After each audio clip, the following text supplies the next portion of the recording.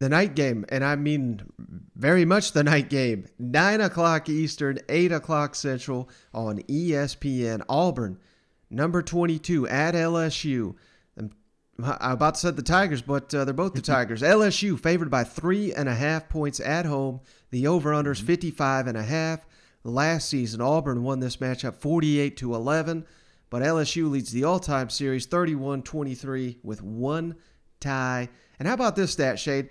LSU and Auburn both lead the nation in tackles for loss per game at 10.5. So I do not know how that happens.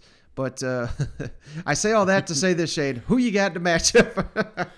Mike, I mean, you want to talk about question marks, man. This is it. Auburn's spiraling right now. We saw it with Georgia State last week. Mm-hmm. They ran all over. I mean, it was just freaking embarrassing to be even in the same. I mean, this should not even have come. This shouldn't have made it out of the first quarter. It should have been a blowout.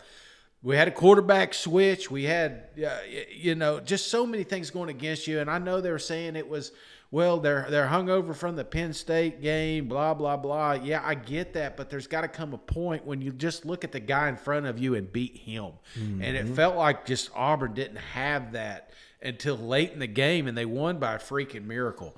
LSU on the opposite side, you want to talk about a sluggish start, man. Just, again, another year, real slow out of the gates. Haven't really found their identity. I mean, we know Max loves Butte, but that can't be it. You know what I'm saying? They need some people to step up. Auburn shows that you can run against them. LSU has struggled to find the running game. I think this is the week that they finally find the guy. Of course, I've been saying that for a couple of weeks, but I mean, you got to get it this week, you would think, out of all teams.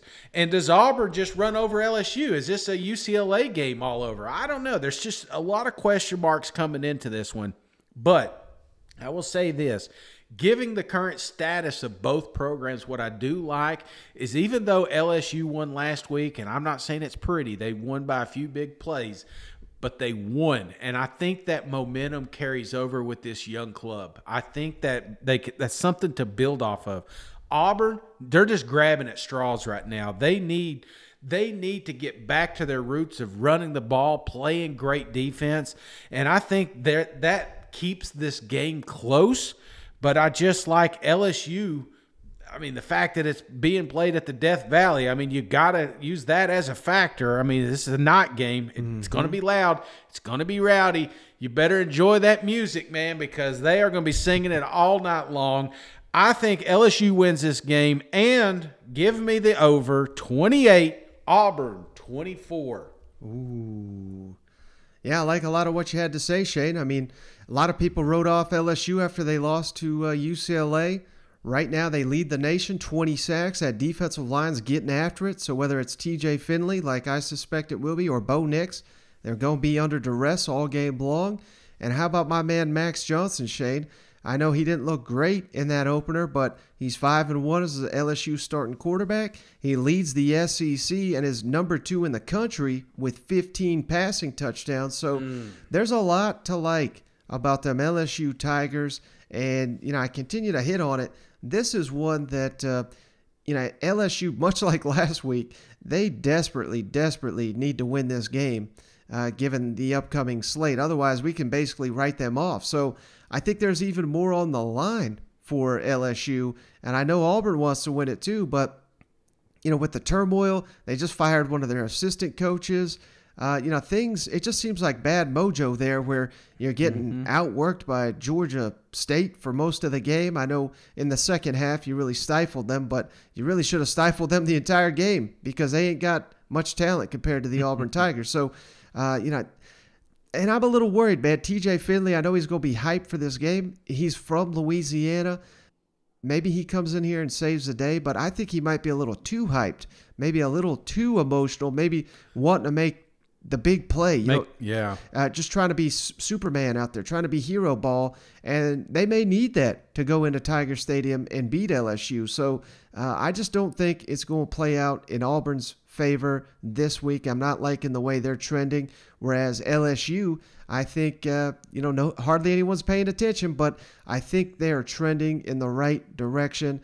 And I know last week you and many others, Shay, were frustrated with how this defense adjusted, and they were giving up big plays left and right, but they were playing that bend but don't break.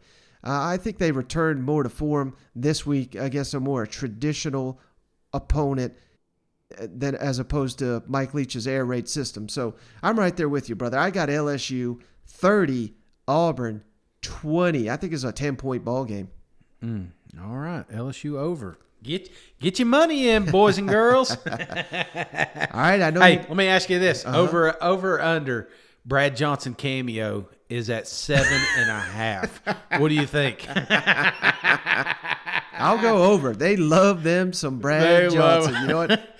I can't imagine, because I'm telling you, as a Tennessee fan, there's the same storyline you hear in every damn game. And it feels like when you're playing another opponent, they got to let that fan base know the exact same thing, even though they're disregarding the fact that we hear the same story over and over. So I've watched LSU games, but not so much the commentary. But I can only imagine that every single game they're talking about Brad Johnson. I mean, that's got to get old.